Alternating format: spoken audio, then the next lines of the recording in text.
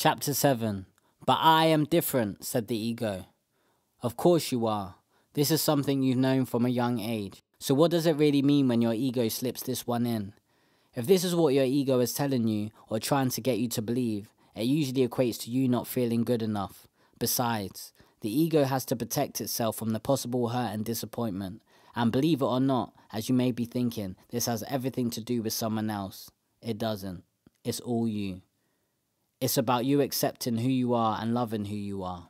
To help put things in perspective, the ego usually says this when you are interested in someone you feel may not be interested in you.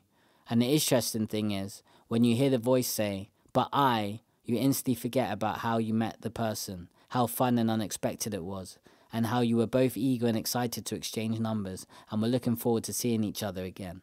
That excitement lasts until you open that door and invite the ego in. And this happens the moment you start to think